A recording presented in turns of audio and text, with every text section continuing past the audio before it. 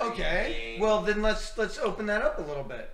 Why are people selling products with texts that aren't accurate? Sierra, are you sure? That is par for the course. Sierra. Have you ever seen an Amazon drop shipping course? That's 90% of Amazon products. It's Joe Schmo who doesn't have any affiliation with the products he's selling. He just rebranded it and put it on Amazon and then filled it with a bunch of fake reviews, and now it's at the very top and it's bestseller. Blah, blah, blah, blah, blah. They don't even know. It's just drop ship off Alibaba because buy my e-course. Oh, I'm gonna get fucking rich. Let me just fake a bunch of listings. Oh shit, this is most of Amazon, and you fell for it. You fell for it. I did. I was buying